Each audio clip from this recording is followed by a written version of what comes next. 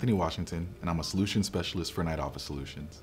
Today I'm going to show you how to add, remove, and edit scanned email users on a Lanier copier from your Windows 10 computer. Please note that these instructions also apply to Ricoh and Savin models. Let's get started. There are a few things to note before we begin. First, make sure your copier is on the network. Second, make sure you know the IP address of your copier.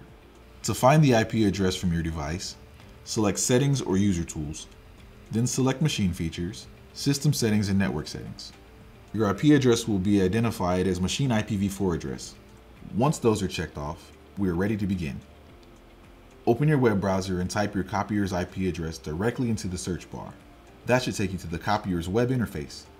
Next, you'll have to log in as an administrator. To do this, click the Login option at the top right-hand corner of the page and enter the administrator username and password.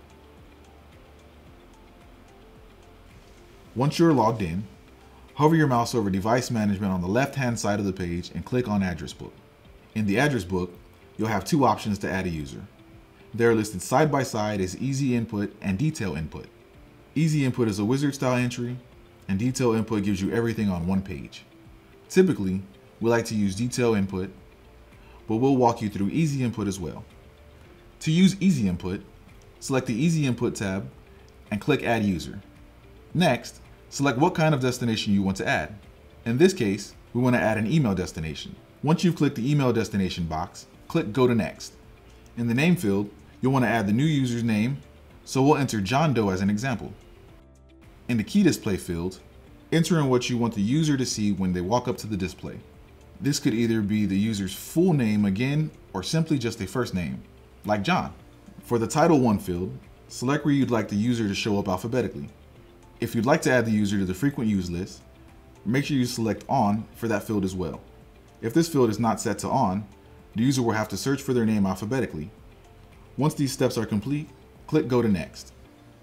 On this page, enter the email of the user and leave the checkbox blank. Now click Go to Next. Finally, double check that all the information you entered looks correct, and if so, click OK. The new user should now be added. Now, if you'd rather use Detail Input, this is how it's done. Select the Detail Input tab and click Add User. In the name field, you'll want to add the new user's name, so we'll enter John Doe as an example. In the key display field, enter in what you want the user to see when they walk up to the display. This could either be the user's full name again, or simply just a first name, like John. Once these fields are filled out, scroll down to the section that says Email, and type in the user's email address. You can now click OK at either the top or bottom of the page. Just like that, the new user should now be added. If you want to delete users, navigate to the address list.